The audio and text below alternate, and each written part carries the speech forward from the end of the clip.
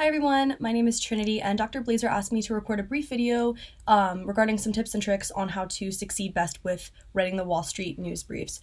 So the first suggestion / advice that I have to give is choose an article that relates to what you're actually talking about, and choose an article in which you're confident in the material. So when you read it, make sure you understand it and make sure you can apply it to the chapter objectives. Secondly, create a Word document, and when you are writing your Word document, copy and paste Dr. Blazer's assignment objectives as well as the chapter objectives, and that way as you write you can stay organized and not just ramble on.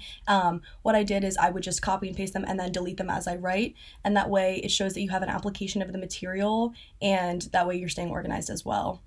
And another piece of advice would be to quickly summarize the article. Obviously, you want to show that you read it and that you have an understanding of what is actually going on in the article, but use that as a segue into the chapter material, because the goal of the article assignment isn't just to summarize or isn't just for reading comprehension, it's to show that you can apply it to managerial finance.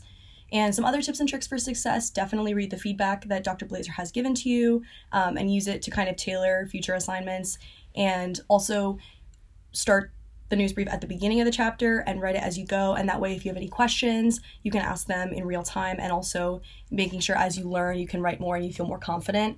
And last but not least, use your textbook, have your textbook handy, and as you go through, make sure you're including terms and definitions and real-world applications. Don't just sprinkle in the terms, because Dr. Blazer will be able to tell the difference whether you know them or not. And last but not least, don't lose points for silly things. Make sure it's formatted correctly, make sure you handed it on time, and make sure it covers all of the requirements.